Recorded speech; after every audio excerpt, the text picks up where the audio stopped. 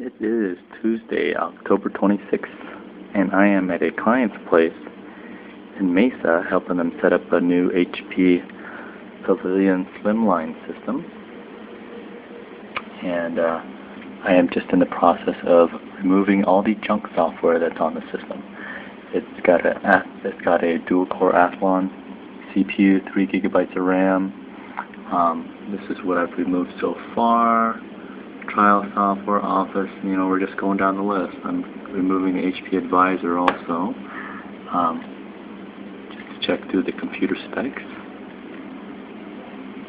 Windows 7 Home Premium, Athlon 2, 2.8 GHz, 3 GB of RAM, 64-bit operating system. So that is where I'm at right now. Just de-junking the system, first time setup.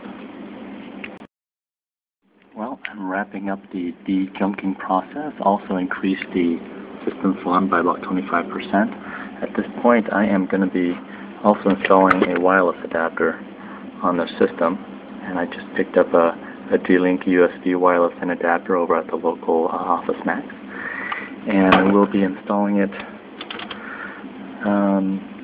at this point. So here's the little extension cable, here's the actual adapter, and I'll be slapping the CD in there and the drive.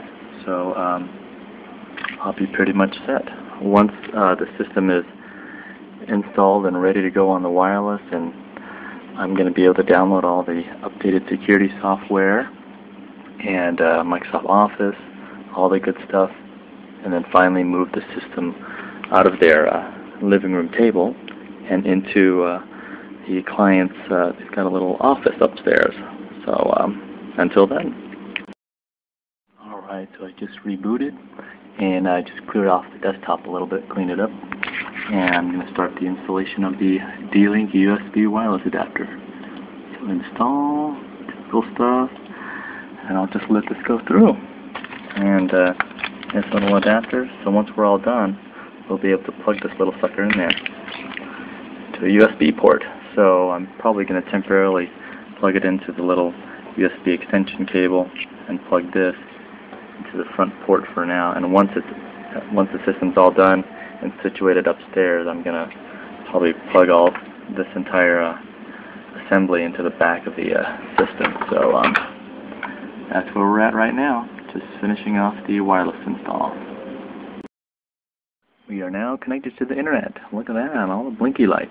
So I'm currently hoarding all of the files that I need from the internet, from my website. As you've seen, I download all the necessary files. Now we're taking Office 2003 down, about another 40 minutes on this wireless connection. So it'll be a minute, so I'll just be waiting for that. Alright, well, I've got the necessary files downloaded. And what I've done is installed these few items here already, and I'm at the point where I am installing the Office 2003 software. I'm going to run that up, and I've also at the point where I am transferring the data from the old computer. Here's the hard drive. Got it plugged in to the new. Alright, well, I just finished transferring all the data. The local disk H is the drive that I took out from this computer here. It's hooked up via the adapter cables that I have. So that's our drive H, the original old hard drive, right there. And transferred all the data to the local hard drive here under the transferred files folder. So that's sitting on the desktop screen right there. Oh, let's see, the brightness is up. There it goes. Yep, there it goes. And I also installed Firefox as the default browser, and I'm pretty much set. I'm going to hook up or disconnect the system and haul it upstairs. I almost forgot here, this client of mine also uses America Online, so I'm going to have to install the America Online software on the system so that we can recall her old data that I've just transferred here. And you can see I made sure I grabbed all the necessary folders with America Online on there. And need to install the America Online software, recall all her email files, and I'm recommending that she set up a Gmail account or some other better, more versatile email account on here. So that's what I'll do. I'm going to go ahead and just transfer all of her documents in the correct corresponding system folders too. Like for example, all her My Documents. I'm going to go ahead and cut that out and make sure I stick it into her Documents folder that's in her Profile folder. So in the correct locations here, like for example, her My Documents here, paste that in there, and then just have that done for her. Alrighty. Alright, well, I'm shutting down this unit. I'm gonna disconnect it and bring it upstairs. But it looks like it's just installing some Windows 7 updates and patches at the moment, so we'll wait for that. But we're all set, getting ready to pack it up. So we're gonna say bye-bye to this old computer. Updates are still installing. 11:18, but actually I was just informed that we'll be installing a wireless laser printer too. A Samsung laser printer was purchased, and I'm going to get that set up. How fun! Yeah, so look at that. It's a nice little black monochrome laser printer. It's wireless, but of course it gives you all the other connection options for USB or straight Ethernet cable connection too. Got it plugged in. Let's turn around here. Here's the front of the unit. And I'm going to go ahead and do the usual, just standard unpacking steps here. And just get it all set up. So it's all fun and good. Alright, so just wanted to show they actually had the packing tape going into the toner too. The toner cartridge, so have to peel that off. There we go. Trying to do this with one hand here. And this is what unlocks the toner.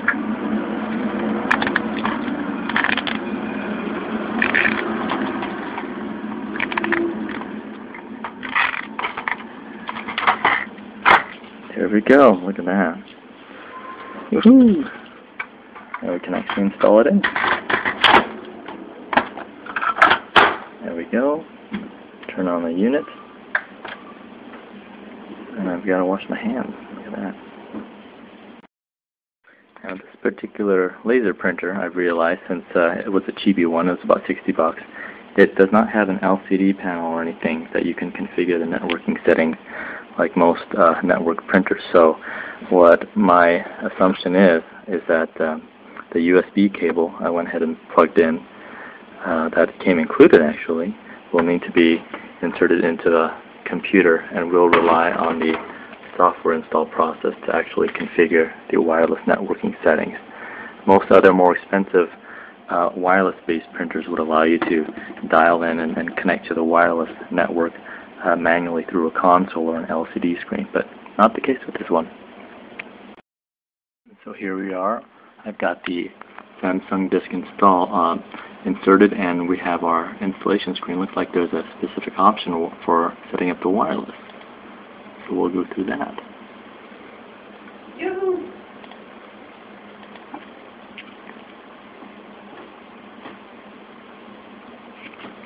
And it wants us to connect the USB cable.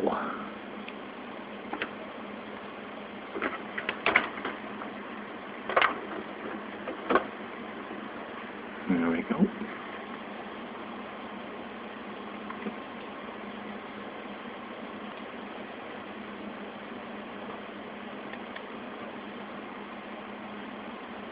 And there, found it. And there's the familiar screens where we can search for the wireless network. So shortly I'll have it connected. Great, so we're looking good. You can see the wireless indicator here is blue, so that's good.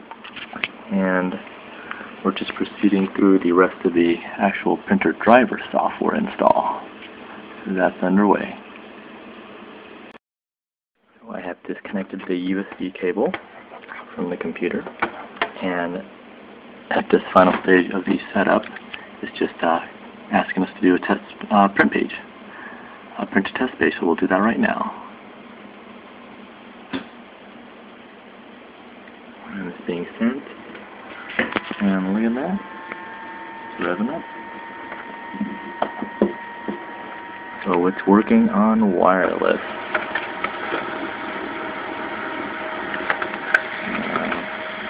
There's a sheet of paper. And there's our confirmation page. And so there's nothing else connected to this printer, just the power cable. And it works. Wireless. We're good to go. Alright, I've got it hooked up. In the proper desk, we're upstairs now. There's a system behind the screen. And I've got the wireless router hooked up there. That's where the mouse is going to be. There's a little setup. There's a keyboard. And so we have a special place for the wireless printer. Well, and it's actually pretty close to the computer, so it almost didn't really need to be wireless. But hey, it'd be available for any other network computers. So I also have the USB cable plugged into this older HP laser fax scanner printer back there. But everything's looking good. I'm just going to take one more shot of the printer. Going to haul that up here really quick and we'd be all set. Okay, well, per the client's request, we're actually going to leave it here on the floor here in the office and plugged into a rather shady little splitter, but it was the only three-pronged adapter that she had available in this room that was extended with an extension cable from the main outlet. So this is where we're going to have it. Of course, it's wireless, so it doesn't need to have anything else plugged directly to the computer. And here's the computer setup again. And we're pretty much all set. So that about does it. We unboxed and set up a new slimline HP computer with a new LCD screen, configured the wireless, got everything on their network, installed all the necessary software, protection software, transferred the files between from the older computer to this computer, and set up a wireless printer. So we're all good. Mission complete.